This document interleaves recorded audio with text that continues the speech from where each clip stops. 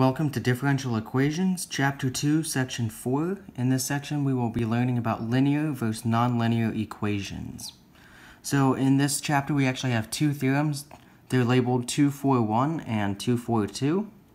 Starting off with 241, we have the general function form y prime plus p of t times y is equal to some function g of t. We can say that a solution exists, so solution exists on the interval I, and this is dependent on both p of t and g of t. P of t exists on some interval, and g of t exists on some interval. So we'll look at these two intervals and see where they overlap, and then we have the initial condition, and we can see exactly where the solution will exist. This will make more sense later on once we get doing some examples. Next we have 242. And this theorem, it's a nonlinear equation, and it states that the function f with variables t and y exists on some interval, and then the partial derivative of f with respect to t, or the independent variable, will exist on some interval. And with these two, we compare them along with the initial condition, and we can say that some solution exists on interval I. So we will go ahead and look at some examples.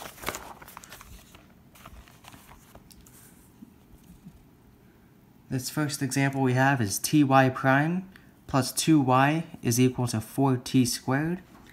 This is actually nonlinear right now, but we'll move it to a linear equation. So we're going to divide t by each factor, which gives us y prime plus 2 over ty plus, or is equal to 4t. So now we have some linear equation, and we need to find p of t, and we need to find g of t's interval. So p of t is going to be equal to 2 over t, and g of t is equal to 4t. We know that p of t cannot equal 0. So t cannot equal 0 for p of t. That is because the denominator cannot equal 0. G of t has all real solutions. So this just means that t cannot equal 0 for all of this. So we know that some solution exists on, I'm just going to write this out instead of using the notation, exists on some interval negative infinity to 0 union u to infinity. And now we look at this initial condition. So we have y of 1 is equal to 2. That means that we can take this left side out because we have x equals 1. X can never equal 1 because this is all negative values. So our final solution will be some function exists on the interval 0 to infinity. The next problem we have is dy dx is equal to 3x squared plus 4x plus 2 all over 2 times the quantity of y minus 1. We also have the initial condition y of 0 is equal to negative 1. So we're going to use theorem 242, and we're going to say, well, let's first off start off by finding the interval on this initial one. So we'll just call this f of x and y. And we know it can't have y is equal to 1 because we can't have 0 in the denominator. So next up, we'll take the partial derivative of this function with respect to y.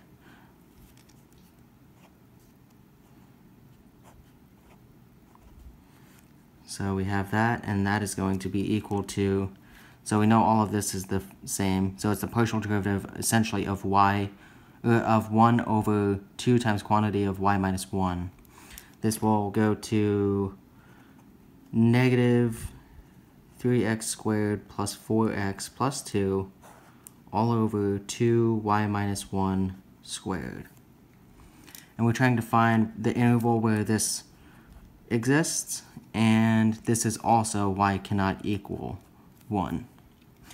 Now these two are the same, and because of Theorem 242, we can start off at this point, and we can make any rectangle as long as it doesn't contain any solution that y is equal to 1.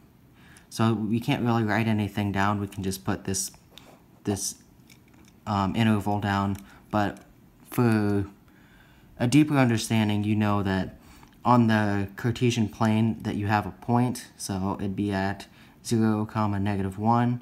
You could make any rectangle left, right, -infinity to +infinity as long as it doesn't contain some y value of 1.